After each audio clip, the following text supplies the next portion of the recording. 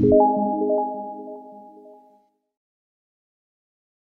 friends, welcome to Salesforce Network Salesforce Developer Tutorial. Topic what we are going to cover in this session, that is array. Array is a collection of similar types of elements. Memory for the elements are allocated sequentially. Elements in the array are referred using index. Index value starts with 0. Syntax: data type, array name, new, data type, size. For example, integer ages equals to new integer 3. Integer is data type, ages is reference, new is variable, and 3 is size. Example: create an array of names, age, and add values.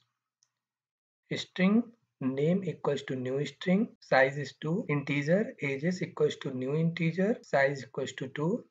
Names at 0 position, Ram. Names at first position, Shyam. Ages at 0 position, 10. Ages at first position, 20. System.debug names is for displaying the names. System.debug ages is for displaying the ages, and the output is Ram, Shyam, 10 and 20. The same question we can do like this also. String names equals to new string. In the curly braces we are providing the names Ram, Shyam. Integer ages equals to new integer. In the curly braces we are providing 10 and 20. System.debug names is for displaying the names. System.debug ages is for displaying the ages. Names are Ram and Shyam. Ages are 10 and 20. Thank you. So coming back to our practical session, first we need to log in. So first we need to click on username. Click on developer console. For the convenient way, the title bar, clicking show as tab and dragging this one at the right. So for doing that practical, first we need to click on debug. Click on open execute anonymous window. Here I am writing the array what we had seen in our presentation. String names equals to new string, size is 2.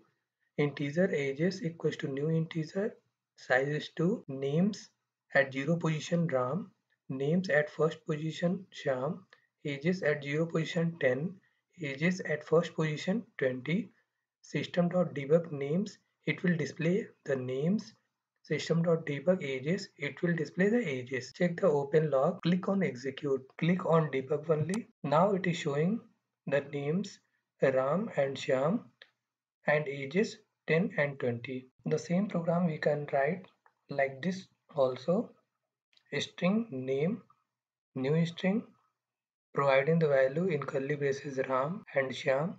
Integer ages, new integer, providing the value in curly braces 10 and 20. System.debug names, system.debug ages. To execute only this one, first select these 4 lines and click on execute highlighted. Click on debug only. The same result we are getting Ram, Shyam, 10, 20. Thank you.